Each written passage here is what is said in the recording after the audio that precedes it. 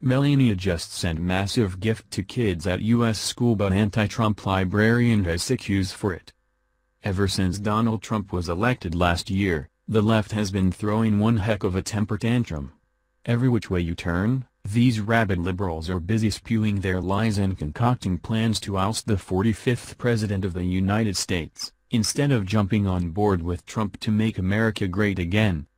Not only do these petulant leftists attack President Trump, but they're also hell-bent on destroying our lovely First Lady Melania Trump as well.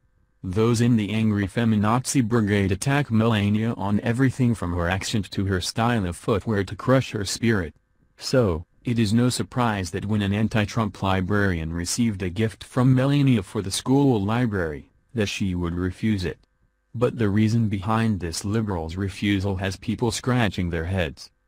When Michelle Obama was the First Lady, the left could not stop swooning over her. If Michelle wore a garbage bag as a dress, these Obama worshippers would declare it edgy, and everyone would wear it. However, when Melania Trump wore heels on Air Force One, there were articles for days dedicated to proving that male chauvinism exists in the White House.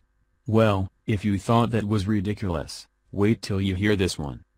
One school from each state was chosen to receive a set of Dr. Seuss books that for National Read a Book Day.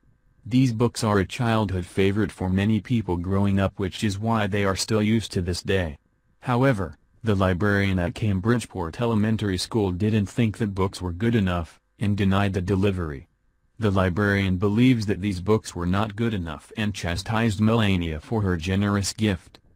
Many parents in the school agreed with the librarian's choice, but there were other parents who did not feel the same way and perceived as a blatant snub to the First Lady. Here's more CBS Boston.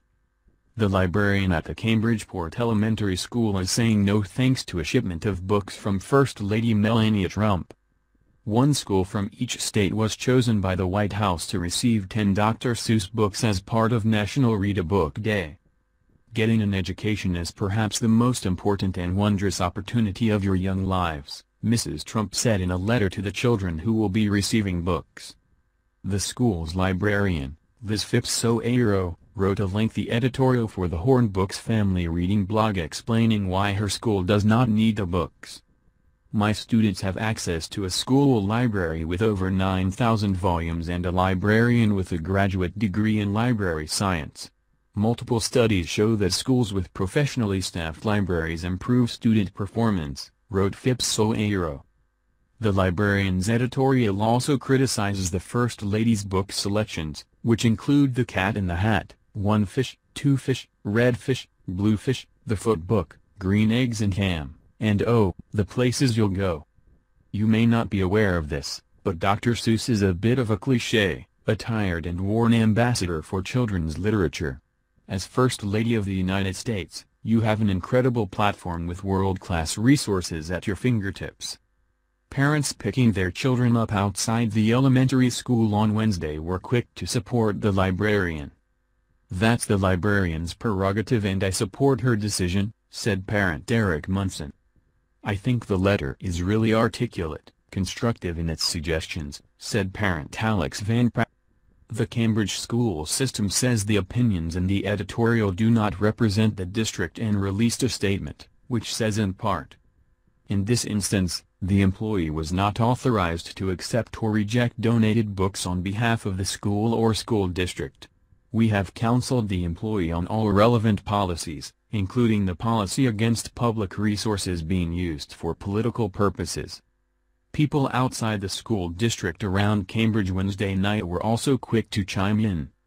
So I don't have a very strong opinion, but I think it could definitely be interpreted as an insult to the First Lady, said Elizabeth Bijov. Oh well, Dr. Seuss for us, yeah, we always used to read books as kids and have our parents read him to us. We actually had at my sister's wedding my brother read a Dr. Seuss poem, said Simon Tyson. Of course there are better books out there, but these books are a staple in most homes around the world. Man, people grew up reading these books as children and passed them down to their own as a family tradition. These books are a great tool to use when teaching children to read at a younger age because of their rhyming scheme and colorful images. This woman obviously has a bone to pick with President Trump and chose to use her position to air it publicly by insulting Melania. Thankfully, the school spoke with this miffed librarian, but you can bet this won't the last time she will openly maligning the first family.